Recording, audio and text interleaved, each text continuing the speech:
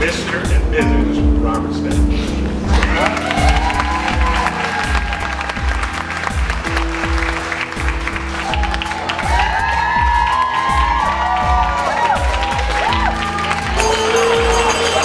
I didn't prepare a speech because I wanted to come straight from my heart. I went to school with Robert at the University of Michigan. There's a few of us in here. You know, it was a little question of whether or not he was from Chicago because, you know, in Chicago we like to make mama jokes. I threw a mama joke at him and he looked at me kind of crazy, like, man, did you just talk about my mama? I think he just went with it, and, you know, ever since then we just were the best of friends. He's really done a great job of overachieving. I just want to wish him the best. I have a sister, a twin, that was born, we were born about a month before Nadia. And since we were so close growing up, everyone thought we were triplets. So this is a happy day for Nadia and a happy day for me to see Nadia so happy. We love you, welcome to the family, and we wish you the best. Thank you. Toast to Nadia and Rob.